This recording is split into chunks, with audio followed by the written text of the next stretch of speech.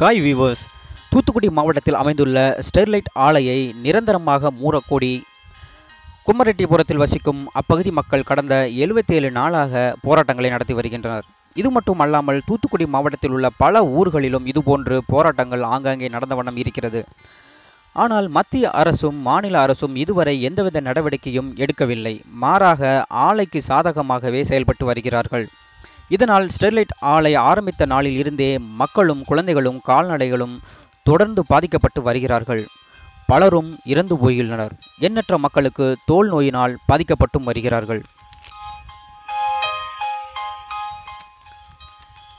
இது குறித்து மத்திய அமைச்சர் பொன் ராதாகிருஷ்ணன் இதற்கு முன்பு அளித்த பேட்டியில், ஸ்டெர்லைட் நிர்வாகம் ஆலையை மூடாமல் இருக்க அந்த நிர்வாகம் என்னிடம் டீல் பேசியது என்றும் கூறினார். மேலும் அவர்கள் எனக்கு லஞ்சம் கொடுக்க முற்பட்டனர் என்றும் அதை நான் வாங்க மறுத்துவிட்டேன் என்றும் கூறினார். பிறகு எதற்காக அரசு ஆலைக்கு சாதகமாக நடந்து கொண்டிருக்கிறது என்றுதான் தெரியவில்லை. இந்நிலையில் ஸ்டெர்லைட் போராட்டத்திற்கு ஆதரவாக நடிகரும் இயக்குனருமான சமுத்திரக்கனி போராட்டத்தில் நேரில் கலந்து கொண்டு அரசுக்கு எதிரான தனது கோஷங்களை எழுப்பினார். இது குறித்து பத்திரிகையாளர்களுக்கு அவர் கொடுத்த பேட்டியில், கடந்த 23 ஆண்டுகளாக ஸ்டெர்லைட் ஆலையை மூடக்கோரி மக்கள் போராடி வருகிறார்கள். ஆனால் அரசு எந்தவித நடவடிக்கையும் இதுவரை எடுக்காமல் மத்திய அரசுக்கும் ஸ்டெர்லைட் கம்பெனிக்கும் ஆதரவாக செயல்பட்டு வருகிறது.